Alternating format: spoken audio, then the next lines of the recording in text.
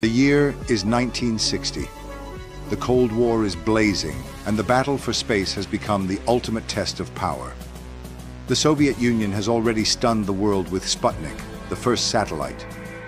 But for Premier Nikita Khrushchev, that victory isn't enough.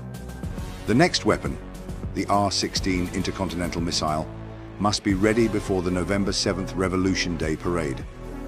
Unlike the Americans, who dream of reaching the moon, the Soviets are racing to master fear, the power to strike anywhere on Earth. The R-16 is monstrous, a two-stage rocket fueled by a lethal mix of hypergolic chemicals that ignite the instant they meet. A mistake isn't failure, it's death. The man in charge is Marshal Mitrofan Nedelin, a war hero turned enforcer.